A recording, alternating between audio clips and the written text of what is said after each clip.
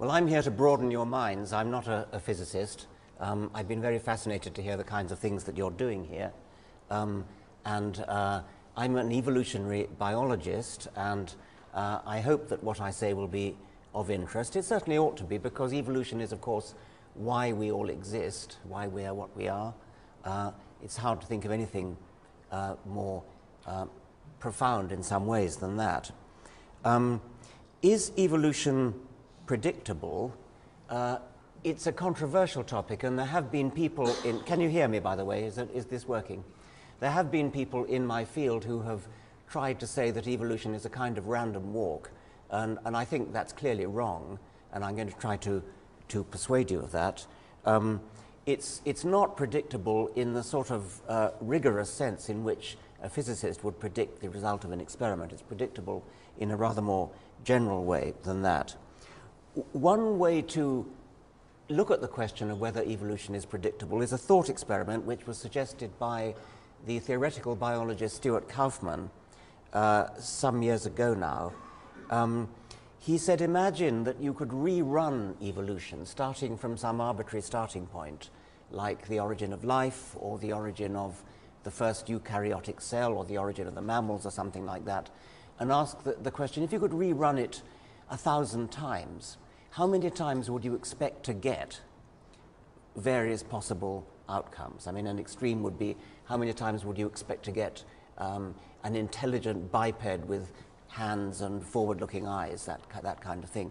And so that's going to be part of my theme, is trying to answer, in an approximate kind of way, that question. If you could rerun evolution in an experimental way, how many times would you expect to get various outcomes? Well, if we go back not all that far, but if we go back to, say, the flowering of the mammals, which took place after the dinosaurs went extinct. The dinosaurs went extinct really very recently, only about 65 million years ago, when some large object from outer space collided with Earth, almost certainly. And when that happened, there was a vast open space waiting to be filled, and the mammals filled it. And they filled it and filled all the shoes that were left vacant by the dinosaurs. So the shoes left vacant by herbivores and carnivores, and big herbivores and small herbivores and big carnivores and so on. But what's interesting is that this was done separately in a number of different places, continents or islands, which were more or less isolated from each other. And I've listed there Madagascar, Australia, New Zealand, South America and Africa. And the mammal experiment was, in a sense, run independently about 5 times in different parts of the world, which were pretty much isolated from each other, because the great southern continent of Gondwana was drifting apart by then. And each of the fragments of Gondwana, Australia, Africa, South America and so on, carried with them their cargo of proto-mammals, which were kind of small shrew-like creatures. And in each of these places independently, these small shrew-like animals developed, evolved, flowered, and produced the great range of mammals that we see in those places. So in Australia, for example, that looks like a dog. It's not a dog, it's a marsupial, and it's a closer cousin to a kangaroo than it is to a dog. But it looks like a dog, behaves like it actually went extinct in the 1930s, behaves like a dog because it lived a dog-like way of life. So there we're starting to get an inkling that there's something predictable about evolution, in that in different places, if you start with shrew-like animals, you could perhaps predict that something a bit dog-like might evolve.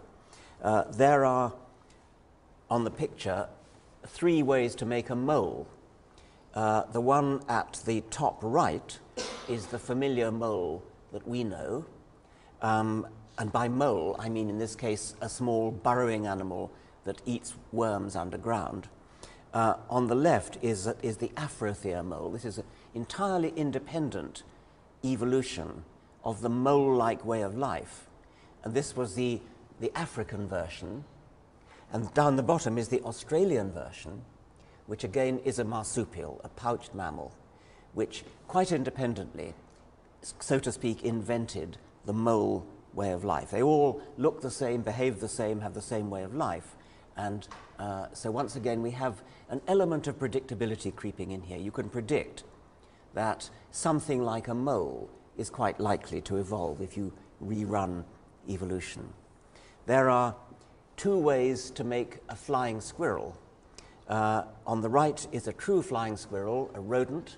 Flying squirrel, they don't really fly. They're squirrels which glide, so they have a membrane, a skin, stretched between the forelegs and the hind legs, with which they don't truly fly like a bat or a bird, but they glide great distances from tree to tree. And on the left, you see the marsupial equivalent. So once again, in Australia, marsupials independently evolved the flying squirrel way of life. There are two ways there to make a saber-tooth. They're both extinct, but you've probably heard of the so-called saber-toothed tiger, which is the one on the right. No, sorry, the one on the left. And that's a cat, and it went extinct not that long ago, quite recently. On the right is again the marsupial equivalent of the saber-tooth, with the same fearsome giant canine teeth. Once again, converged upon the same way of life and the same anatomy. Once again, an element of predictability. That marsupial there, Thylacis smilus, is not an Australian animal, that's a South American animal. There were marsupials drifting on the island continent of South America. And so it was marsupials in South America that gave rise to the marsupial equivalent of the saber-tooth. I think I'm right in saying there were no saber-tooth marsupials in Australia. Actually, there are more than just two ways to be a saber-tooth, because in addition to the true cat, which is the one on the right, and in addition to the marsupial, the South American marsupial on the left, there were other mammals that evolved the saber-tooth way of life, and there's one in the middle. So at least three ways to make a saber-tooth.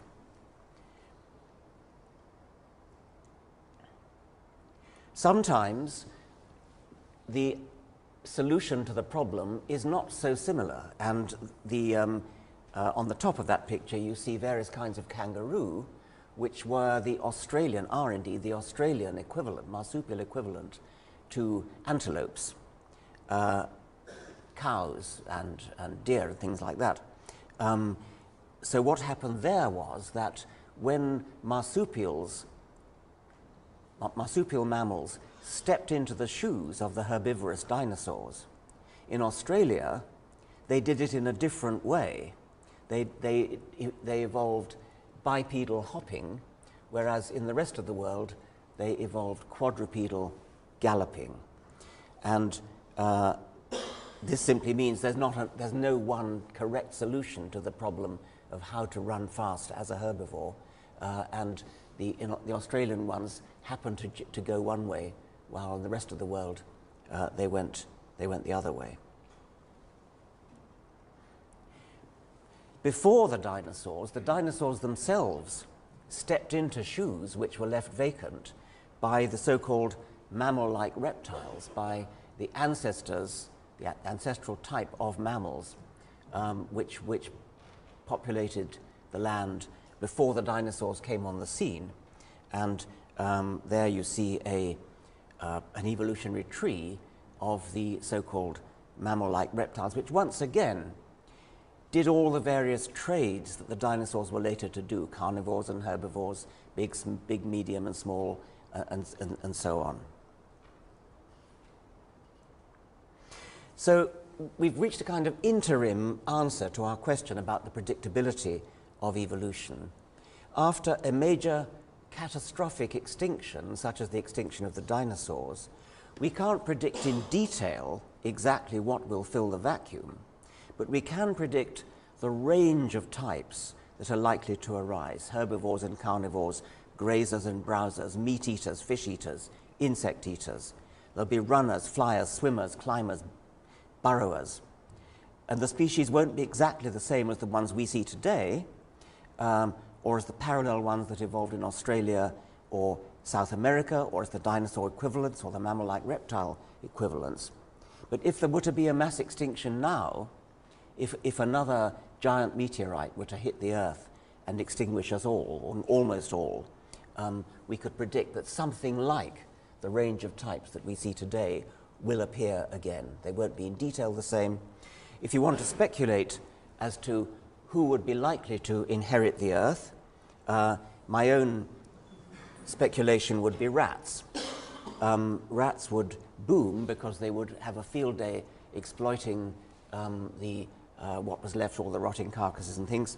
And I actually wrote a little sort of apocalyptic piece in one of my books, The Ancestor's Tale, which I'll read out.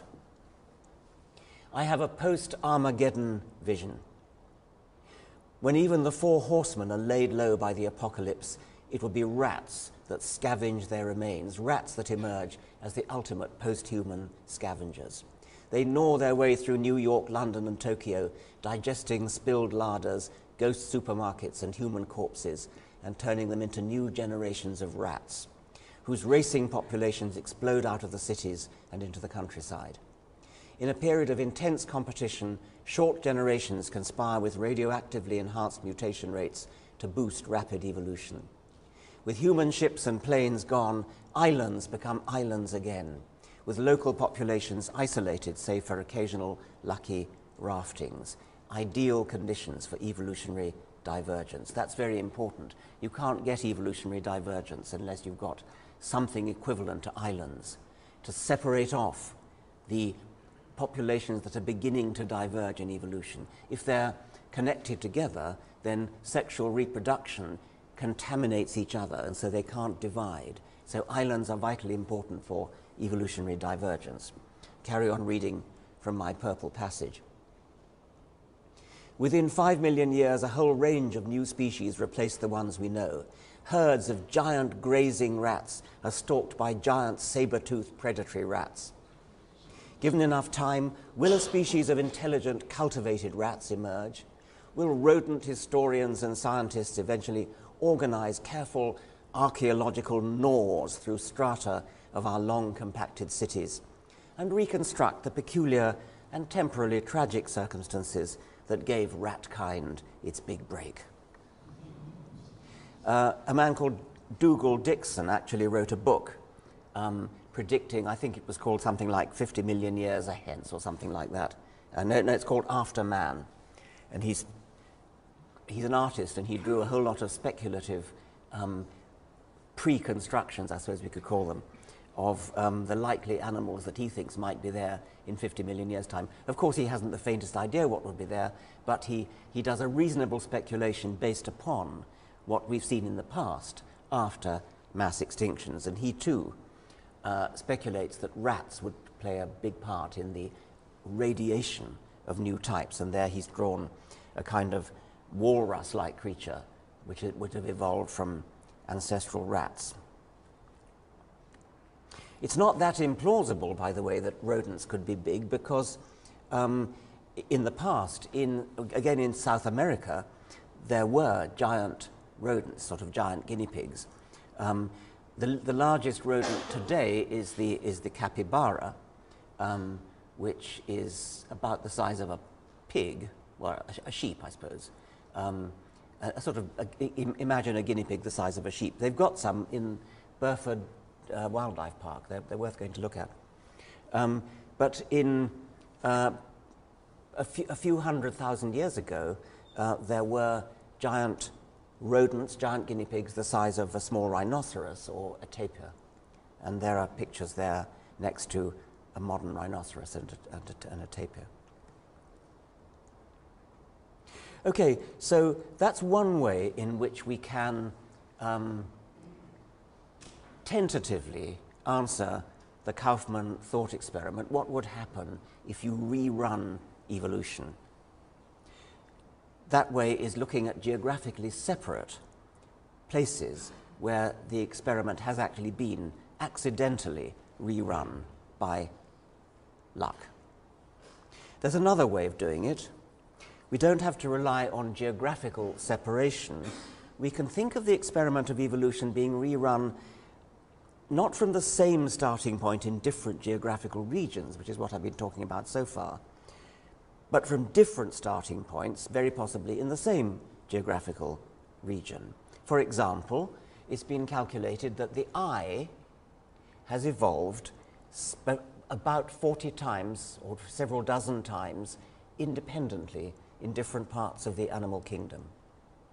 How do we know that? Well, we can draw the family tree of the major branches of life, the pedigree of the major branches of life, and we have plenty of evidence for what the family tree is like. And then we can fill in the family tree, which is all modern animals, remember. We can fill in the family tree and draw in what their eyes look like. And if you see the distribution of eyes dotted around the tree of life, you can work out that different kinds of eyes have evolved in different places, and in some cases the same kinds of eyes have evolved more than once. And you can count the number of times that from independent starting points eyes have evolved, and it's several dozen times. So evidently an eye is a very good thing to have, so it's not surprising that eyes have evolved many times in different parts of the animal kingdom using very different optical principles. So the camera principle, which is what our eyes use. And we know that the camera principle has evolved several times independently. Most glaringly, if you compare the camera eyes of vertebrates with the camera eyes of mollusks, most well developed in cephalopod mollusks and things like octopuses, because octopus eyes work in the same way as ours. They're a camera eye with a lens in front, a focusable lens, a retina at the back, and a pupil that stops down. They have very similar features, but there's one massive difference, which is that in the vertebrate eye, well, let's start with the octopus eye. The octopus eye is sensibly designed with the light-sensitive cells, the photocells, pointing towards the light, pointing towards where the light's coming from. But in our eyes, the photosensitive cells are pointing backwards. Clearly rotten design, and it has the consequence that the wires connecting the photocells to the computer, which is the brain, have to pass over the surface of the retina, which they do. So imagine designing an electronic camera in which the wires connecting the photocells, instead of going out backwards, go out forwards, and the light has to pass through this forest of wires before it hits the photocells. Well, that's interesting because it's clearly bad design, but it's also interesting because it shows that the evolution of the camera eye was independent in those two groups. And by similar reasoning, you can show that the eyes evolved several dozen times.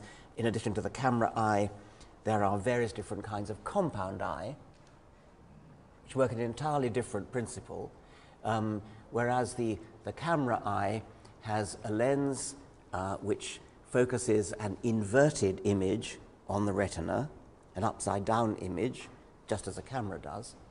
A compound eye has, do we have a blackboard?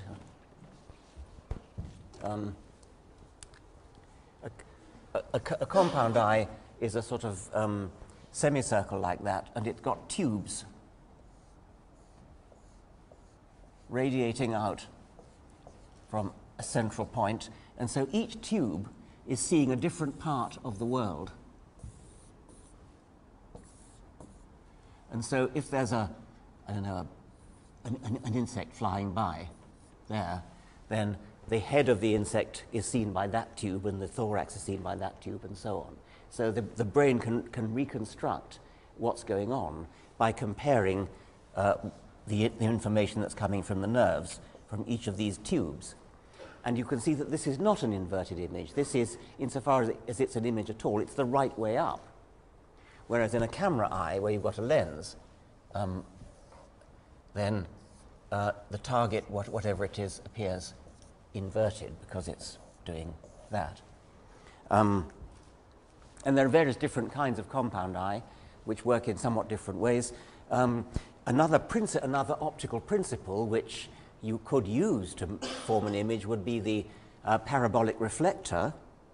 And there are indeed mollusks, things like scallops, which have parabolic reflector eyes. So the parabolic reflector has also evolved. So evolution is predictable again in that you can predict that if you could rerun the experiment, eyes would almost certainly evolve using actually all the optical principles that physicists have managed to think of which there are about 9. And so that's an element of predictability.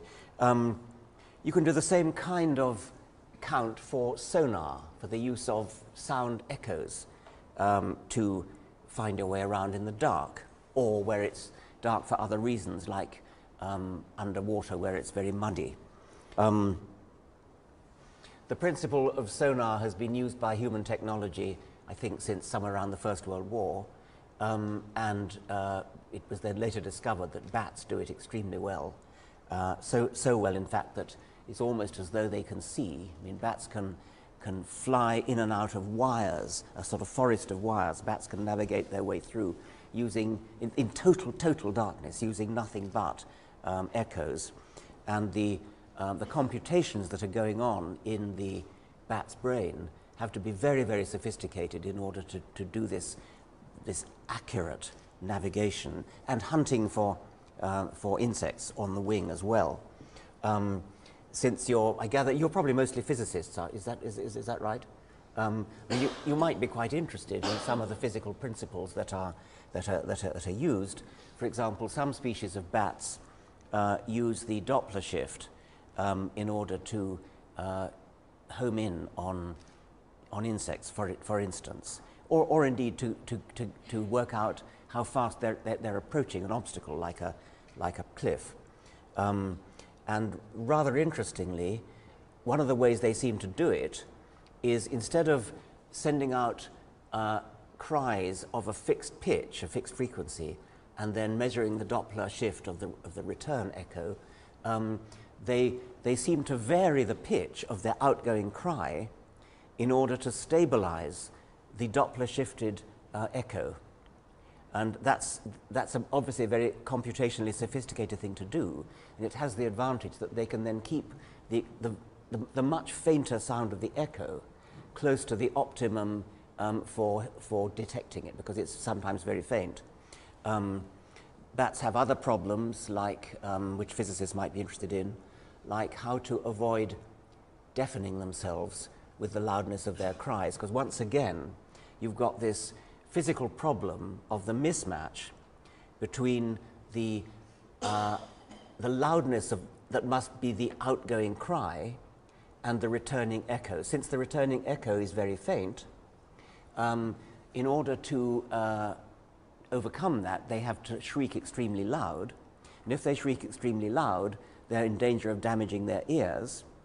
And if they then reduce the sensitivity of the ears in order to avoid damaging them, then they can't hear the echoes. So there's a kind of problem there. And one of the ways they solve that problem is to temporarily deafen themselves while the outgoing while they're crying, while they're giving the outgoing cry. So they have muscles attached to the little bones that you know are in the middle ear that conduct the sound. So what the bat does is it pulls on the muscle so that there's tension in the bone. That temporarily deafens the bat while the extremely loud shriek is being made, and then it releases the muscle just in time to hear the returning, very quiet echo. And since these cries are going out when doing the final approach to an insect target at something like 50 cries per second, that means that they're tugging on this little muscle at 50 times a second in order to avoid deafening themselves when doing the shrieking. So it's a very, very sophisticated piece of engineering going on there. Well, that's a bit of a digression, but the point is that this trick of using sonar has evolved 4 times at least independently. It's evolved in bats, possibly more than once in bats. It's evolved in toothed whales, that means mostly dolphins, quite independently. And it's evolved in 2 separate families of birds, both of them living in caves, the cave swiftlets from which make bird's nest soup, and there are similar but unrelated cave-dwelling birds in South America. So we have the same trick having evolved 4 times. That's much less often than eyes have evolved. So we might say that, going back to the question of the predictability of evolution, eyes are highly predictable. Echolocation, sonar, is only somewhat predictable. Since dolphins use sonar, we might speculate that ichthyosaurs, which were reptiles living in the time of the dinosaurs, they went extinct at the same time as the dinosaurs, they looked like dolphins and they presumably behaved like dolphins, so it's interesting to ask whether perhaps they were a 5th independent evolution of sonar. We don't know. The fact that ichthyosaurs have very large eyes, whereas dolphins have very small eyes, possibly suggests that ichthyosaurs were much more visual animals and possibly didn't, therefore, use echolocation. Like any zoologist, I can search my mental database of the animal kingdom and come up with estimated answers to the question of this form. How many times has X evolved independently? I've done it twice for you this afternoon, eyes and sonar, but we could do it for lots of other things, and for each of those X's we can look around the animal kingdom and calculate how many times they've evolved independently. Is life eager to go down some evolutionary pathways? Clearly it's eager to go down the pathway of making eyes. It makes eyes at the drop of a hat. It's more reluctant to go down other pathways like sonar. How many times has hypodermic venom injection evolved? Stings. I've written down all the stings I can think of there. Jellyfish, spiders. By jellyfish I include all coelenterates, all sea anemones and things like that. Spiders, scorpions, centipedes, insects, snakes, lizards. Cartilaginous fish, shark-like fish, that's stingrays that killed that wonderful Australian chap. The one who was on television, do you remember? Steve Irwin, that's right. Teleost fish, highly deadly sting in stonefish. Even mammals have stings, duck-billed platypuses, which are a wonderful relic of the early mammalian fauna of Gondwana. Male duck-billed platypuses have a hollow claw, a rather fearsome claw in the back foot, which injects venom. It's a true sting. And even in plants, stinging nettles. So what's that, about a dozen independent evolutions of the sting. Electrolocation, another interesting principle. It's rather like echolocation in a way, but it doesn't use sound. It uses distortions of electric fields. So there are fish which navigate by creating electric fields in the water. And the interest of it is that it's evolved independently twice, and I put pictures of both the South American and the African versions of electric fish. The technology of evolving electrolocation is quite difficult. They produce an electric field, and they measure the distortions in the electric field, which are information bearing, by a number of little, well, voltmeters, I suppose you could call them, all the way down the side of the body. And by comparing the voltage in these different little voltmeters all the way down the side of the body, they can reconstruct the electric field and therefore calculate in the brain the distortions in the electric field which are caused by objects. But in order for that to work, the fish can't afford to throw its body into the sinuous waves that a normal fish does when swimming, because that would complicate the electric field so much that it couldn't be read. It couldn't be, the information bearing properties of it would be destroyed. So these fish have to maintain the body rigid and straight while they're swimming along. Otherwise, they couldn't navigate using electrolocation. And they do it in a very particular way, which is kind of the same in these two different groups of fish which have independently evolved electrolocation. The South American one, the gymnotids, and the African gymnarchids. What they do is, instead of throwing the whole body into waves like any other fish, they just have one long fin which runs the whole length of the body. And it's this long fin, vertical fin, which is thrown into the waves, which in any other fish the whole body would be thrown into. But fascinatingly, in the New World gymnotid fish, the one long fin is on the ventral side, the belly side, whereas in the African gymnarchid fish, the one long fin goes down the dorsal side, down the back, which again is telling evidence that they've independently evolved it. They've hit upon the same solution, but with a very telling difference. In one case it's down the front, in the other case it's down the back. So electrolocation seems to have evolved twice. So it's a bit less eager, evolution is a bit less eager to go down that evolutionary route than it is to go down the sonar evolutionary route, but not much less, and quite a lot less eager than to go down the vision route. How many times has flight evolved? True flight, not like the gliding that I showed you in the flying squirrels, but true flight that can stay up for an indefinite length of time rather than just gliding. It seems to have evolved 4 times. First in insects, long, long ago, then in pterosaurs, pterodactyls, and then in bats and birds. And each of those groups has independently evolved flight, and with all the technological hurdles that have to be overcome in order to fly efficiently. And they've all done it independently in their own ways, coming up with the same solutions in some cases, different solutions in others. So evolution is, again, somewhat eager to evolve flight, but not as eager to evolve flight as it is to evolve vision.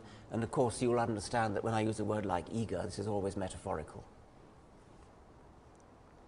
In addition to true flight, there are lots of examples of the evolution of gliding. And I've already mentioned the flying squirrels. You see one on the left in that picture.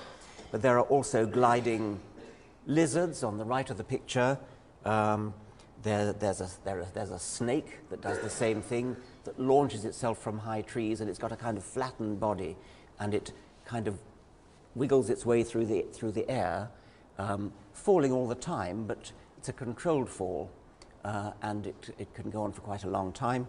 The same with the lizards. There's a frog which has its greatly enlarged webs between the fingers and toes, which enable it to, quote, fly, or at least glide, from tree to tree.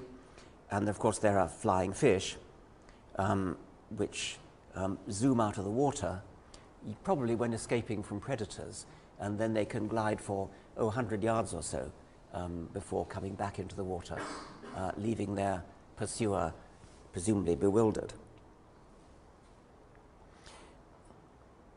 Squid do the same thing sometimes, and they achieve their speed by jet propulsion. So we might then ask the question, how many times has jet propulsion evolved? Squid swim backwards by squeezing water out of a spout inside the water is inside the sort of chamber of the body, and it's squeezed out, and they can swim extremely fast doing that. So jet propulsion has evolved in squid. It's also, in a funny kind of way, evolved in another group of mollusks, scallops. It's really nothing like the way squids do it, but scallops don't swim much, but you do sometimes see them swimming. And they swim by clapping their two shells up and down like a pair of castanets. And you might think that the way they would do it would be to go backwards like that. You'd think that's what it would. Actually, they go forwards. And the reason is that when they clap the two shells together, water is squeezed out of two holes at the back. So like a plane, there are, with two jet engines, these two holes at the back have water squeezed out, and so the scallop swims forwards like that. What about things that have evolved only once or not at all? The wheel. Has the wheel evolved other than in human technology? Fascinatingly, the wheel seems to have needed to be invented, and there's that wonderful story, which I think is probably true, that the South American civilizations, the pre-Columbian South American civilizations, did indeed invent the wheel, but only for children's toys, and they never seem to have generalized it to really useful transport purposes. I think there's only one example of a true wheel in nature, and that's the bearing, the axle of the bacterial flagellum.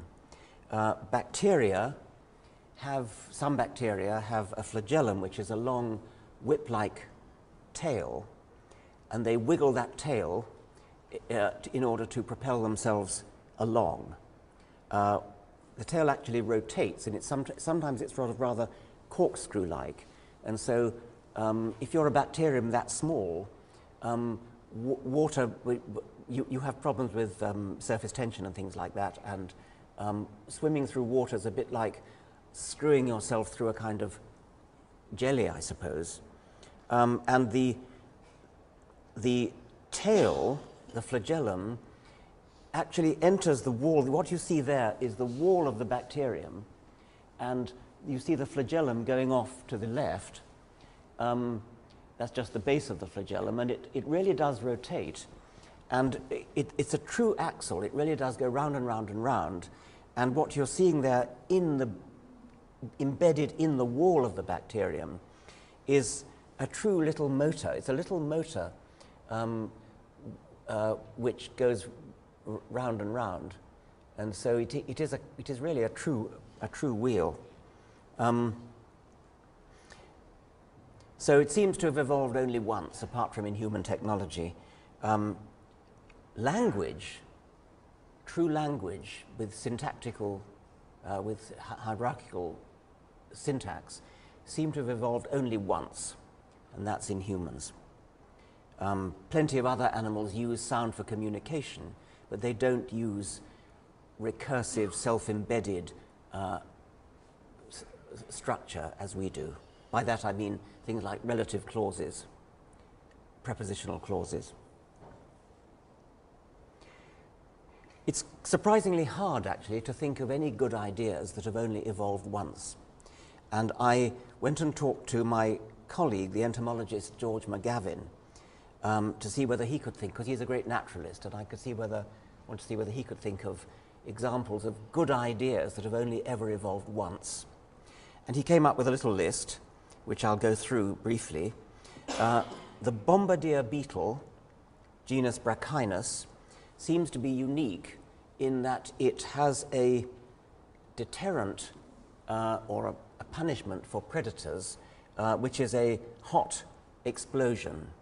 The bombardier beetle keeps in separate, they have to be separate glands, two chemicals which, when mixed together, explode with violent heat. And they shoot a jet of hot liquid out of the beetle's rear end through a directed nozzle.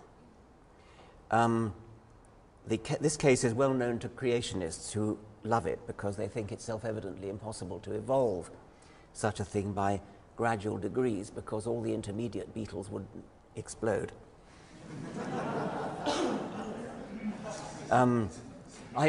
It's such a favourite example that when I did the Royal Institution Christmas lectures for children, I did a little demonstration.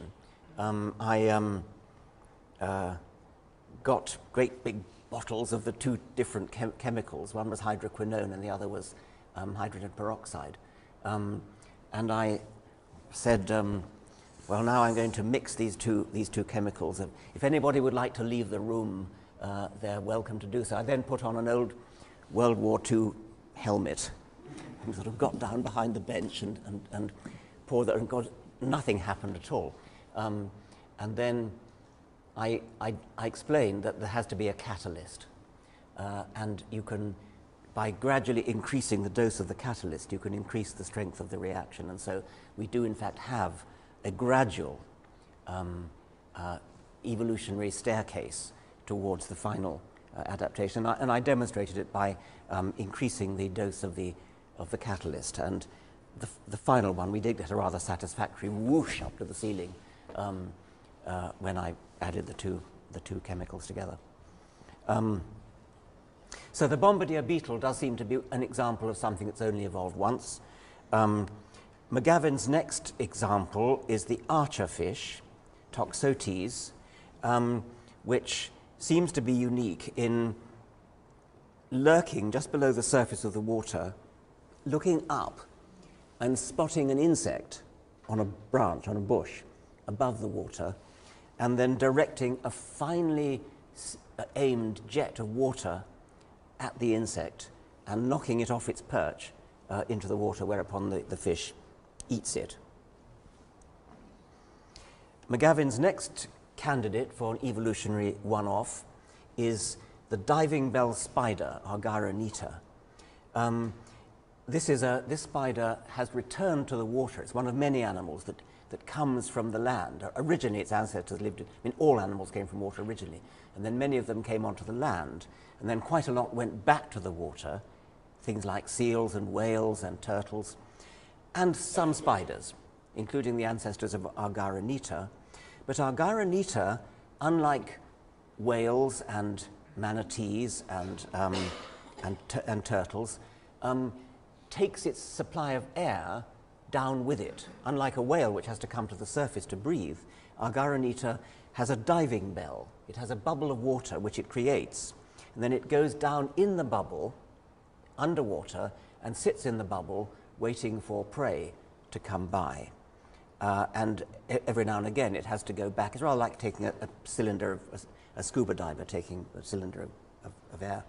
Every now and again it has to go back up to the surface to replenish its bubble, and then it goes down again. But George McGavin's champion example is a maggot. It's the larva of a horsefly, Tabanus. Lives in Africa, and it does a truly remarkable thing.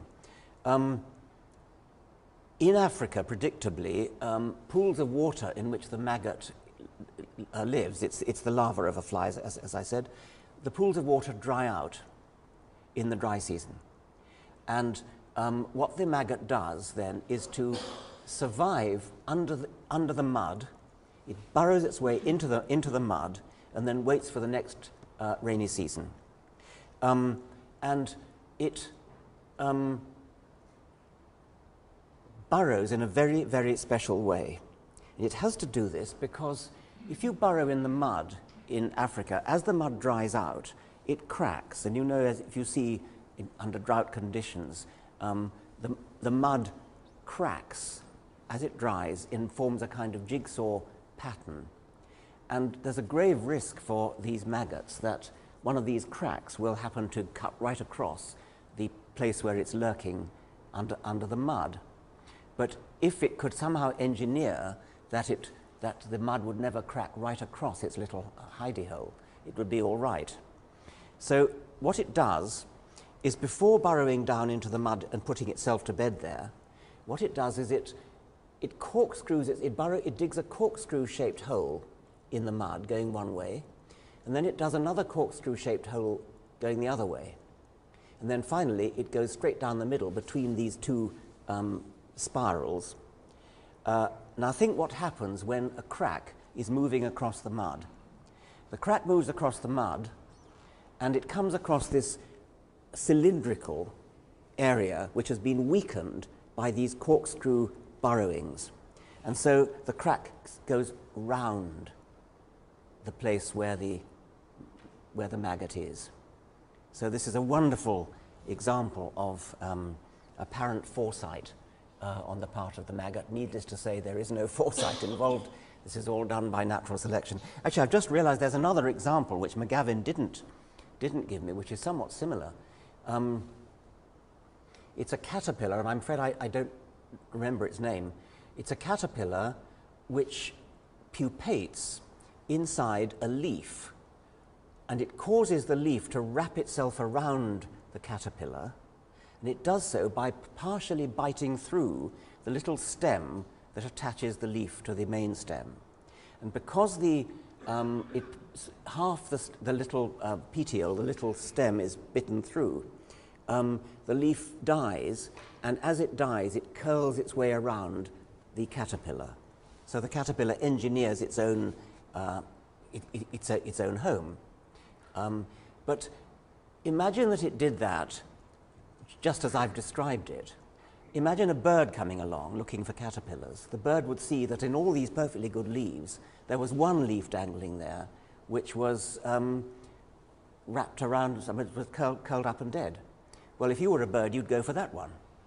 So what the caterpillar does is, before it finally puts itself to bed inside this wrapped up leaf, it goes around biting its way through lots of other leaves so there's sort of safety in numbers of leaves that have been bitten through. Are there any good ideas that have never been evolved? Well, as far as I know, no animal has ever evolved radio communication. There may be good physical reasons for that, but it's never happened. Fire seems to have evolved by human technology. I mean, our ancestor Homo erectus, or sometimes called Homo ergaster, seems to have developed fire, but I don't think you could say that any animal has evolved the capacity to make fire in the way that, say, electric eels use electricity. By the way, I told you about the weakly electric fish that use electric fields for navigation. There are other electric fish that use electric fields to stun their prey, much stronger ones. I'm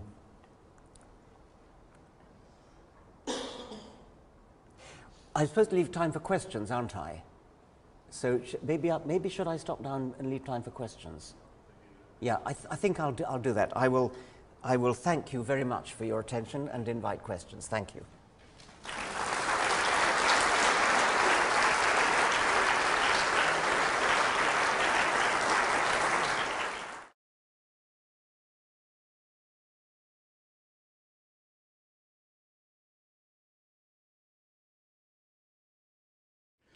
This is more a comment than a question. As far as I know, mathematics has only been evolved once, but independently by many different humans, isolated from each other. Yes, mathematics has only been evolved by humans, but independently by different groups of humans. That's a very interesting case. Of course, explicit mathematics in terms of actually writing down symbols and formulae, that's what we mean by mathematics. But I need hardly add that, of course, animals are using mathematics all the time unconsciously. When the archer fish is aiming its spit, aiming its water at a target, it must be, in some sense, doing calculations. Its brain is I mean, we can write down the calculations that it must be doing, and in some sense, it's a very interesting sense, its brain must be doing similar calculations. And then when a bat catches an insect, and when almost any animal does anything, you could say that it's kind of using mathematics. But we're the only species, of course, that's developed formal mathematics written out on paper or papyrus or whatever. Hi. Yeah, I was interested about the importance of islands in developing diverse biological pathways. I was wondering if you could give us some thoughts about how that applies to ocean-born life forms. Yes. Okay. The importance of islands, as I said, is that if it were not for islands, if the entire habitat of the animals you're talking about is absolutely uniform, then there's nothing to stop gene flow between different parts of the population. And so any putative divergence into two different species is constantly being swamped by mating between the two. And islands let that happen because the thing about islands is that they're difficult to get to, but once you get there, then you can reproduce freely, and there's only occasional risk of contamination from other islands. And so archipelagos like the Galapagos archipelago are famous cockpits of divergent evolution. The questioner asked how can that happen in something like the sea, where you don't have islands. By the way, the word island, of course, doesn't just mean land surrounded by water. A lake is an island from the point of view of a fish. A mountain top is an island from the point of view of the kind of animal that can only live at high altitude, surrounded by low altitude areas that it can't survive in. In the sea, the equivalent of an island might be a reef, where which is separated from other reefs, and so something like many species of fish which live only around coral reefs. The distance that separates one reef from another would constitute the equivalent of the island effect. And animals that live in shallow water bays, for example, that would be another example. Language, for example, has that only evolved once, or would you say that? Language, yes. Language has pretty definitely only evolved once. I think we can safely, well, sorry, I don't know how many times it's evolved separately in humans. It might have evolved more than once in humans, but humans seem to be the only species that have evolved language.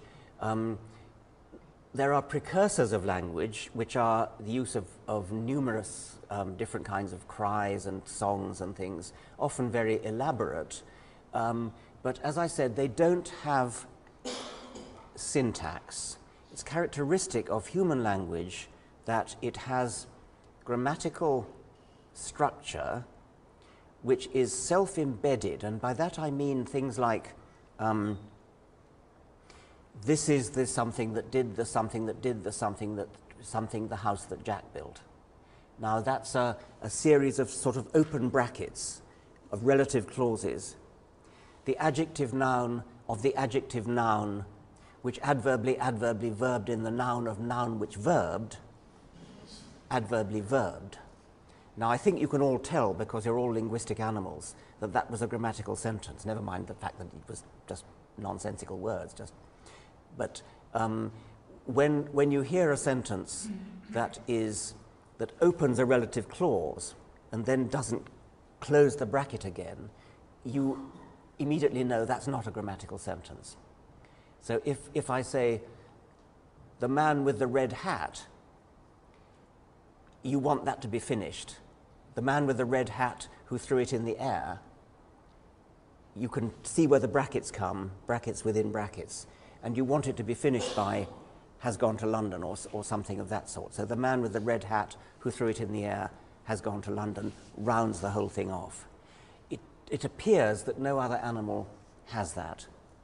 It seems to have evolved only in humans. There is telling, suggestive evidence that there are certain genes, maybe just one or two genes, which have mutated from our ape ancestors so that we are the only ones that have the mutant form, and that mutant form of the gene seems to be at least very important in language. The evidence for that is that there are some individual humans who are unfortunate enough to have back mutated to the version of the gene which other apes have. So they don't have the human version of the gene, they have the chimpanzee version of the gene. And they can't talk. They can make noises and they can learn a few words, but they can't string sentences together.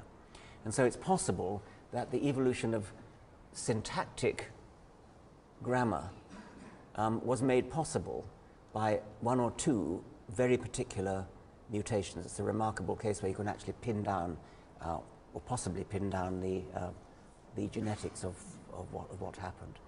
Some non-human animal communication is quite sophisticated. The most sophisticated might be the bee dance, where bees, highly social animals, can communicate to each other the direction and distance of food by means of a code. It's not a grammatical code, it's a sort of mathematical code.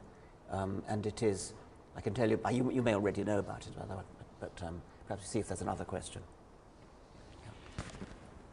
Thank you, Professor Dawkins, for a very interesting talk. I think it's been a long time since I've learnt so much in 1 hour. But I was interested by your approach, which I would describe as observational stroke interpretive. It seems to me there's an alternative approach, in fact, which is actually the one I was expecting, is where you would start from a position of understanding the drivers of evolution, and then start from a certain set of conditions, and then go through the influencing factors to end up, you know, with an answer to your question.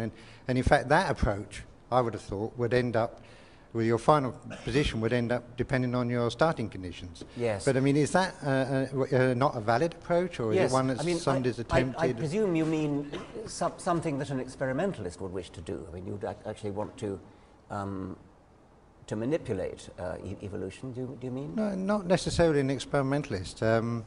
Somebody with a sort of sound theoretical understanding. I mean, that would be the approach that a physicist would take, for example. Well, I still haven't quite got the point then. If you don't mean experimental... well, if you understand, if you know the drivers, if you know the various drivers of evolution, and you have a set of starting conditions, and then you can therefore say, well, these drivers are going to be favoured, these drivers are not going to be favoured, so you mean they're not going to take us in a certain direction. So it basically says that where you end up depends on the starting conditions. Yes. I mean, so ideally, what the theoretical physicist would do, I suppose, would be not an experiment, but you know the starting conditions and you know the drivers, and so you can actually calculate what you'd expect the outcome to be. I think it's just too complicated for that. I mean, you can. What I've done is to do it in a sort of verbal way, and ideally it would be nice to do what you've suggested. Ideally, it'd be nice to do experiments as well, by the way. And the problem there, of course, is that it all takes rather longer than a human lifetime to do. Well, there are a few exceptions. There are some. You can work on bacteria, where their lifetime is about 20 minutes, and so you can get a lot of evolution in a human lifetime. And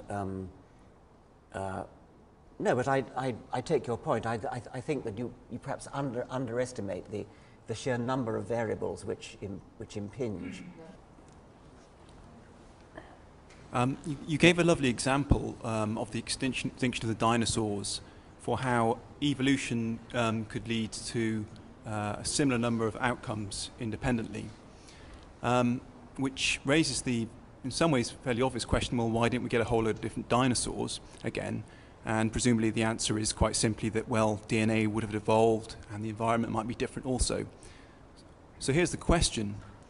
What do you think is more important, the environment in which the evolution is happening, or the DNA? Okay, that's a very interesting question. I don't know whether you could hear it, but the question was, when the dinosaurs went extinct and the way was open for a whole new flowering of evolution to fill their shoes, why didn't new dinosaurs evolve?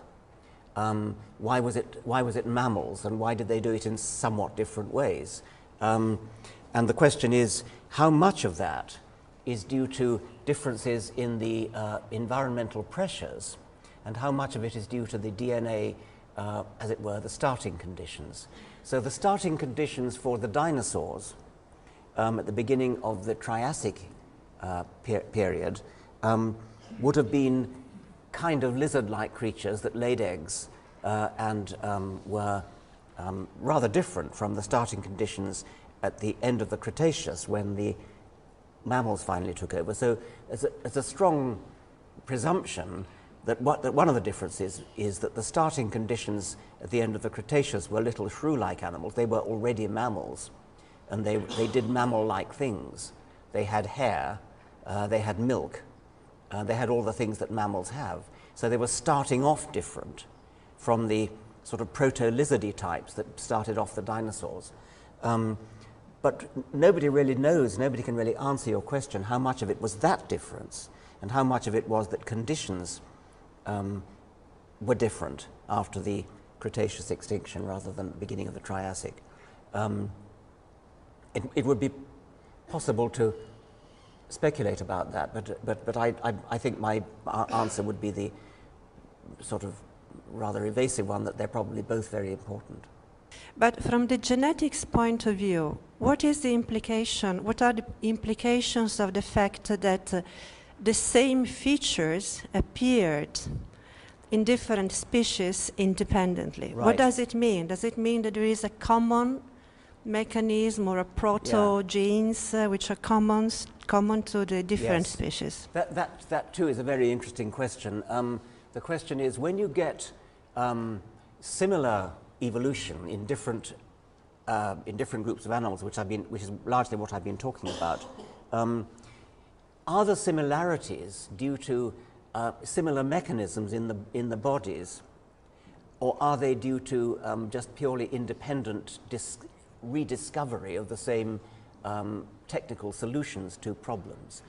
If you'd asked me that several decades ago, I would have been heavily biased in favor of the second of the two. I'd have said it's entirely independent evolution, entirely independent. Similar problems are solved by similar solutions. And so when, say, octopuses evolve eyes and vertebrates evolved eyes, it was just a totally independent evolution of the camera eye principle. However, more recent evidence on embryology, actually how embryos develop from genes, suggests that there are very surprising similarities right the way across the animal kingdom. For example, just to take eyes, since we're talking about eyes, there are genes which are recognizably the same gene right the way across the animal kingdom, recognizably the same genes in that literally the sequence of DNA letters is not identical, but it's sufficiently similar that you can tell that it must come from a shared ancestor, very, very, very ancient shared ancestor. And I think I'm right in saying that all animals have this particular gene, and it goes under different names, but all animals have this particular gene, recognizably the same gene, and it always, when it does anything, it tends to make eyes. But the eyes that it makes work on very different optical principles. So experimentally, for example, people have taken this gene from a mouse and put it into a developing fruit fly. So if you take the eye gene, the gene that makes eyes, when it's in a mouse, it tells the mouse embryo to develop an eye here. But if you put that gene into a fruit fly, say into the elbow of the fruit fly, that very same mouse gene tells the elbow of the fruit fly develop an eye here, and it does. But the eye that it develops is not a mouse eye, it's a fruit fly eye. So a mouse gene causes a fruit fly to grow an eye in its elbow or its knee or wherever you happen to put it. So, and there's other even more striking evidence that there are genes which are not only shared across all animals or across such widely different animals as vertebrates and insects, but that those genes do something similar in those different animals. So the pendulum has swung a bit in the direction of suggesting that there may be commonalities of the genetic substrate which cause similar things to develop, but in very different ways in detail. And if we're talking engineering principles, as in eyes, using very different engineering principles. Would you be able to predict intelligent life? Can you predict intelligent life? If we're talking about the predictability of evolution, How many times has intelligence? Well, intelligence, of course, can be measured in all sorts of different ways, and many different animals are intelligent in various sorts of ways. And so there are some very beautiful experiments on intelligence in birds, intelligence in mammals, intelligence in octopuses. But if you mean the sort of highly developed cultural and technological intelligence that humans have, there are all sorts of respects in which humans are unique. And if we were wiped out, then who can say something like a technological intelligence might evolve again? And my purple passage that I read out to you suggested that future descendants of rats might do that. It's taken a very long time for any animal to produce technological intelligence on this planet. It's taken about 4 billion years. So it's a pretty good bet that it might very well not happen again. If you think universally about other islands of life that might have arisen elsewhere in the universe, then we again have no direct evidence for intelligent life elsewhere. If we ever do encounter life elsewhere, it probably will be intelligent life, because it will need to be sufficiently intelligent to have developed radio technology, because that's the only realistic way in which we'd ever encounter them. We're very unlikely to encounter them bodily, unless they're within our own solar system, which seems unlikely.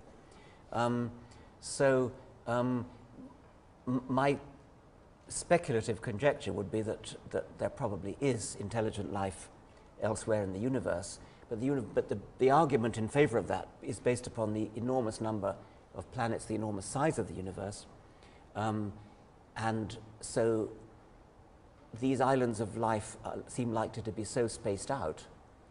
If there may be 1 billion separate islands of intelligent life dotted around the universe, but 1 billion is a tiny number compared to the number of planets that there are and the distances between them. So it's a rather sad conclusion one can come to, that these islands of life are very unlikely ever to encounter one another.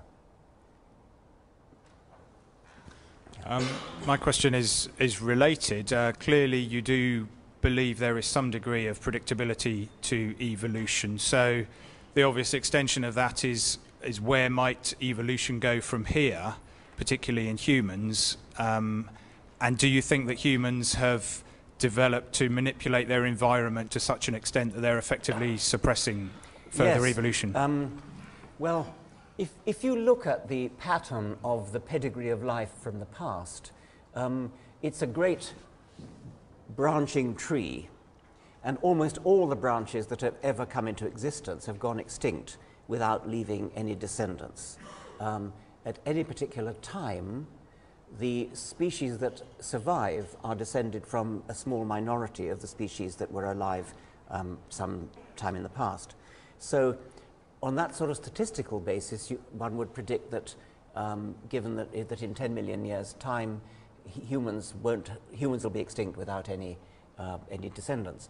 However, because of human technology, you might say all bets are off, because whereas all the mechanisms of extinction that have operated in the past, we might be able to overcome, possibly even at some future time, human technology might be able to spot an approaching large asteroid and head it off in some way. We couldn't do it now.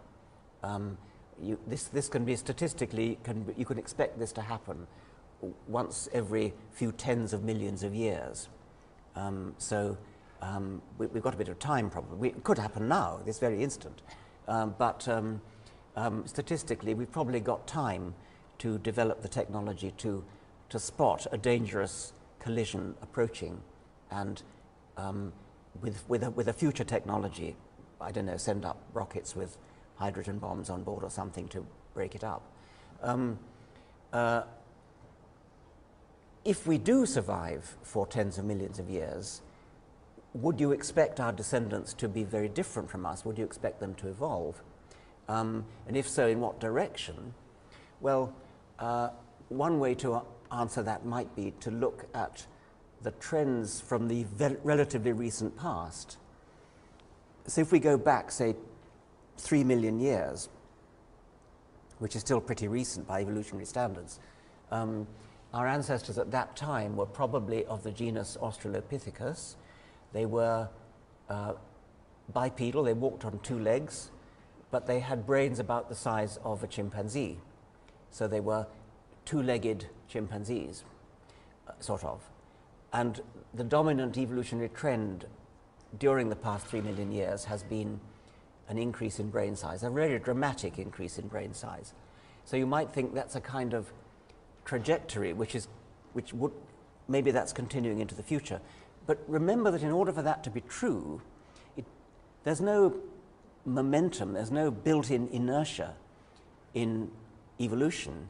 It depends entirely on natural selection, choosing certain types of individuals possessors of certain genes for breeding and others for not breeding, often by some dying more often than others.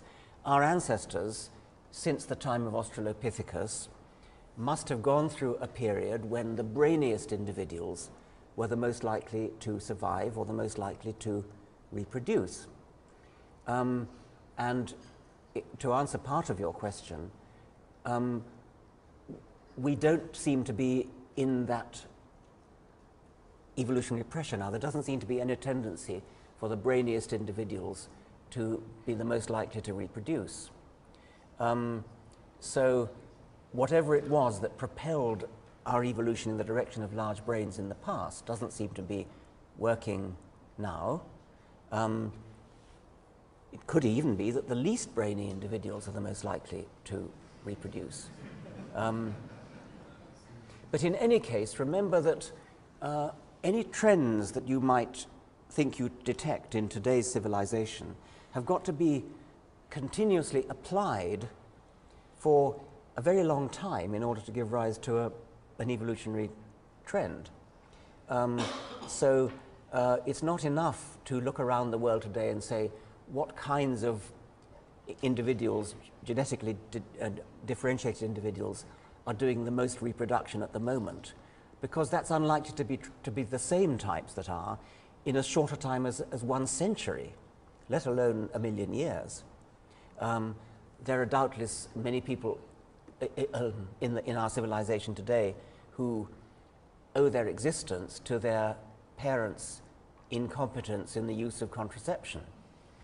And so if there's any genetic variation in incompetence, then strictly speaking, we have an evolutionary trend towards incompetence. But that will only give rise to a detectable evolutionary trend if whatever it takes to be incompetent in the use of contraception today is still what it takes to be incompetent in the use of contraception in, say, 100,000 years' time.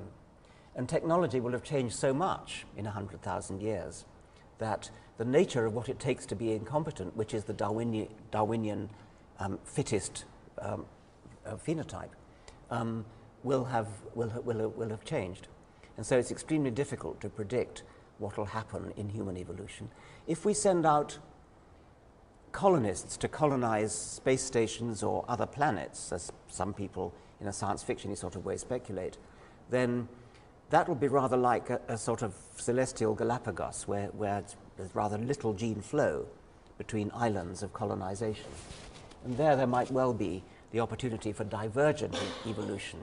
And if we colonize a planet with, say, a weaker gravitational field than we have here, or a stronger gravitational field than we have here, then you could actually predict certain changes in the skeleton, where if a planet with a strong gravitational field, we would have great stumpy rhinoceros-like legs to support our increased weight, whereas on a planet with a weak, if we could set up a colony on the moon, then we'd probably evolve towards being like little spidery things skittering around on long spindly legs, provided that survival was non-random, provided it was possible to die before you reach reproductive age, which in our civilization is quite difficult to do.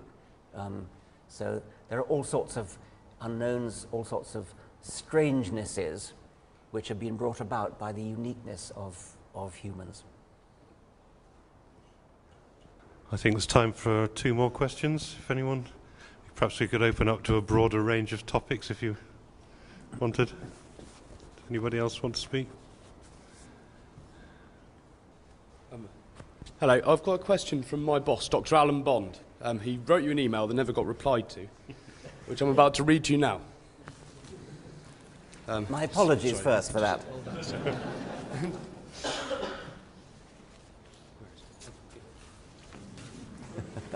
It's going to be a long one.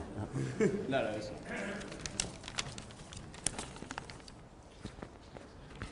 It's only 1 page. Dear Dr. Dawkins, I am and have been since a small child atheist and not even slightly agnostic and very close to the extreme limit on your non-believers scale. I do not normally feel the urge to discuss this as I have better things to deliberate, but in the context of a fundamental scientific error in the God delusion, which I was given as a gift, I feel it necessary to get it out of the way to begin with so you know where I stand. Your discussion of complexity growing from lesser complexity is incorrect. The entropy of an evolving biological system increases when all thermodynamic processes are taken into account and the entropy, i.e. the disorder, of the universe as a whole increases. The local reduction in entropy is only local. The universe, it seems, began in a very low entropy, i.e. highly ordered state, and with a set of rules, the laws of physics, which I don't want to debate in this note, which eventually led this highly ordered state to create the organised molecular structures of biology and other things. Your much vaunted evolution argument is a consequence of that initial organisation and is little more than transformation of one ordered system into another. What you provide is mechanisms, not the underlying thermodynamic cause. Now, if any of your opponents have the wit, they will say, if this isn't God creating man in his own image, what is? The initial state of the universe could just as easily satisfy the definition of the God the Creator as it could any other argument. Big Bang arose by any other name, etc. And this low entropy beginning represents a serious starting problem in astrophysics. In addition, I myself cannot disprove the possibility that the overall activity of the universe is not the processing of information on a level that I cannot see, any more than a single brain cell can see the information being handled by the whole structure. The discovery of quantum entanglement complicates this still further, contradicting the locality of interactions, which is what the theory was supposed to be about.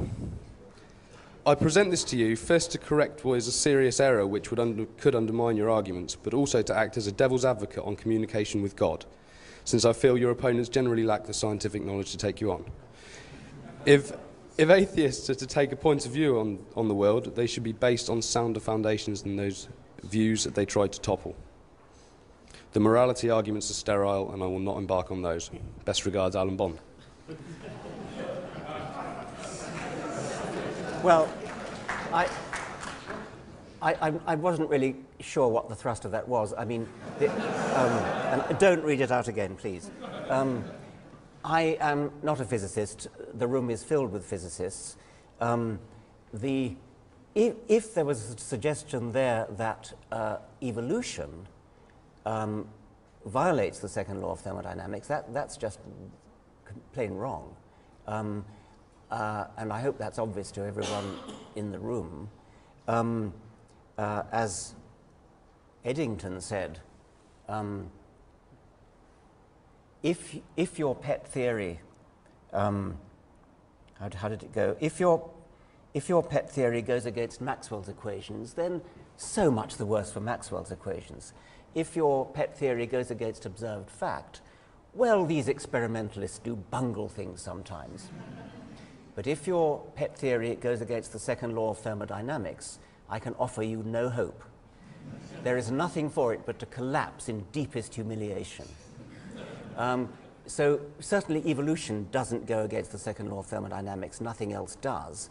I am not physicist enough to talk about the origin of the cosmos. That I would have to leave to probably just about everybody in this room better than me. And so I'm sorry to end on a rather unsatisfactory note, but I've been asked a question about physics rather than about biology.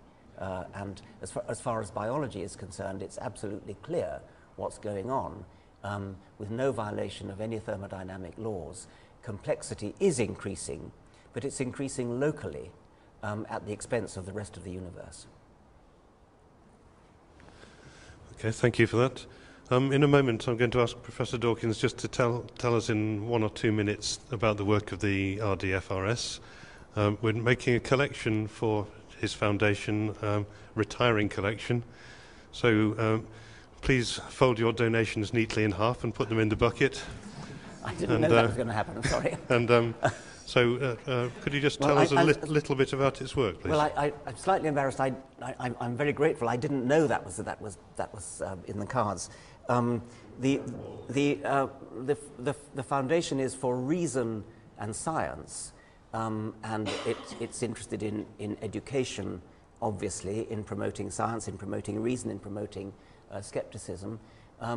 It has 2 branches, one in America, which is doing rather a lot of things, and one in Britain.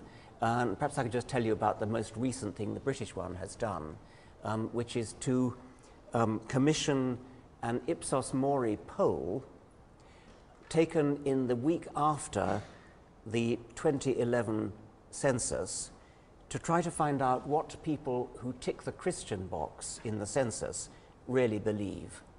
And the reason for this was that after the 2001 census, 72% of the British population ticked the Christian box. And this 72% was used by politicians and apologists to justify the imposition of Christian values, such as bishops in the House of Lords, such as faith schools, and so on.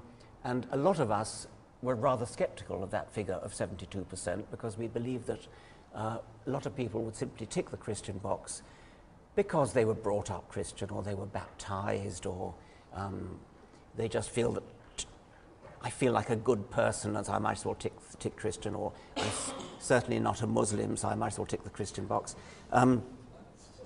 So what we wanted to do was, first of all, to try to get the census authorities not to include the Christian question in the census, and we failed on that.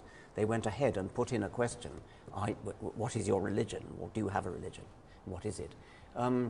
So we fell back on plan B, which was to run a poll, a large poll, professionally conducted, which is quite expensive, in the very week after the census, to ask people who tick the Christian box what they really believe. And we found some pretty remarkable things. First of all, the number who do tick the Christian box has dropped from 72% to 54%, which is an embarrassment to the lobbyists who want to use that figure. Second, if you just take the 54% and ask them supplementary questions like, how often do you go to church? Can you pick out which is the first book of the New Testament, given a choice of Matthew, Genesis, Acts of the Apostles, or Psalms? Less than 40% of the people who tick the Christian box are sufficiently familiar with the Bible to pick out Matthew. And when you ask people, why did you tick the Christian box? The majority, the most favored answer was, because I think of myself as a good person, which is pretty shocking. And especially when you go on to a supplementary question, which is, when you are faced with a moral dilemma, like what would be right or wrong in a situation, do you turn to your religion? Only 10% of the people who tick the Christian box answered yes to that. So that seems to contradict this view that you're Christian because you feel like a good person. And there are lots and lots of other questions, the general purport of which has been, I think, or will be, to undermine, to pull the rug out, really, from anybody who wishes to use the census as evidence that Britain is a Christian country, and therefore Christian values and politics should follow. That's just the latest thing. It's in my mind at the moment because we only published the results of this survey last week, and there's been a tremendous backlash against it in the press, which some of you may have seen. But that's just one thing that the foundation does. So we stand for reason and science and against superstition of all kinds, and that includes religion. Thank you.